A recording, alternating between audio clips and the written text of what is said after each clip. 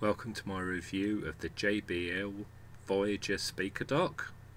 On first glance you could be forgiven for thinking the Voyager is a standard mains powered Bluetooth speaker dock, but JBL have tried to be a bit clever and do something a little bit different.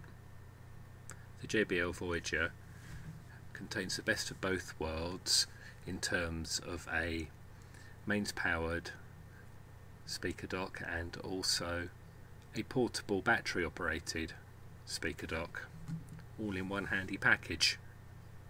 Outputting 7 watts a channel, the Voyager is a 2.1 system.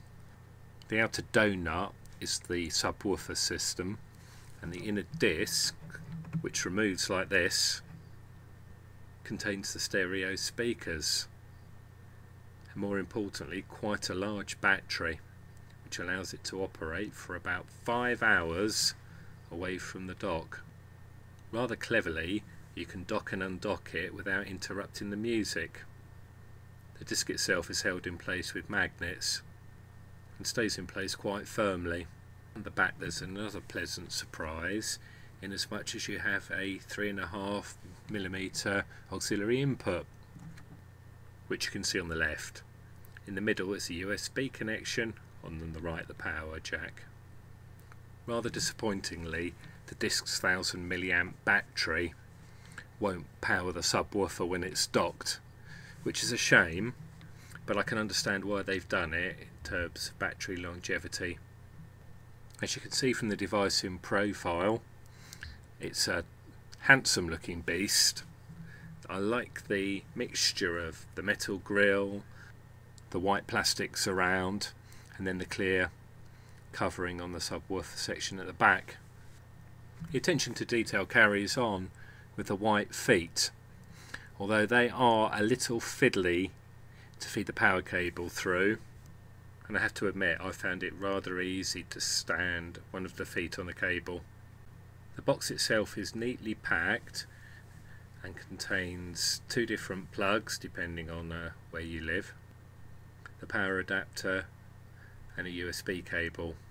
The USB cable is quite long, which is handy, but what it doesn't contain is a 3.5mm auxiliary cable, and given the price I think it should also probably contain a pouch or a slip wallet for the portable dock, so when you're out and about it doesn't get scuffed.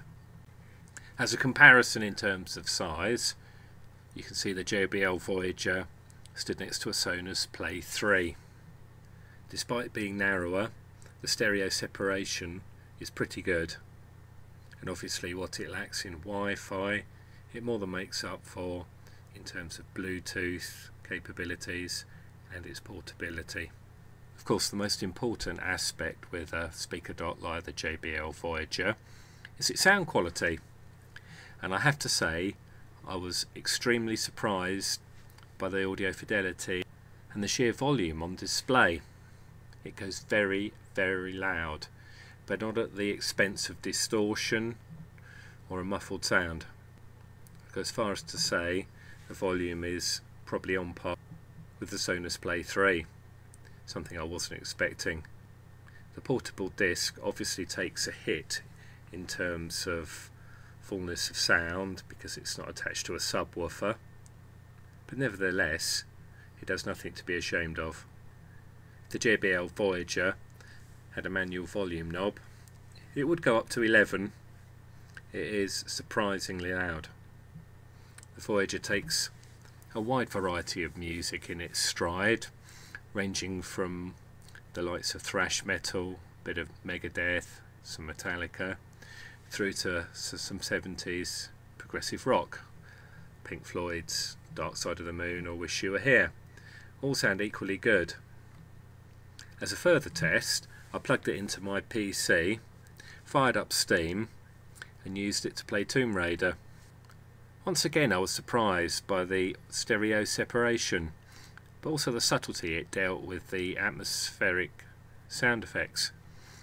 The running water, the wind in the trees, they all came across remarkably well from what is effectively a a Bluetooth speaker dock designed for playing music.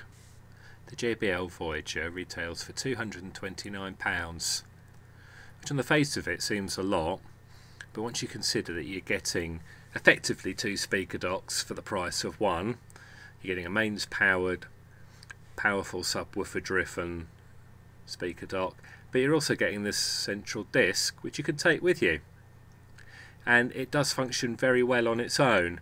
It's not a gimmicky afterthought. This is off back to JBL now, and I for one shall miss it, which is a good recommendation on its own, I suppose.